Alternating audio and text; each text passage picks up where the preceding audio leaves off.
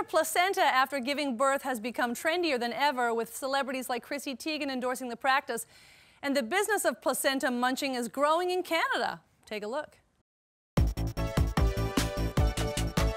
It's chewy like jerky, but it still tastes sweet. You can trust what it's made of, 'cause it's your body's meat.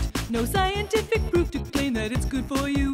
Don't listen to nerds, do what Kardashians do. Placenta, placenta, ignore the male agenda. Full of nutrients and magic, the taste is heaven sent. Some say that placenta's a gateway body meat. You start with placenta, next thing you eat your feet. Well, I'm here to tell you that just isn't true. Cats and dogs do it, baby, why shouldn't you? But cats and dogs also lick their babies clean. And?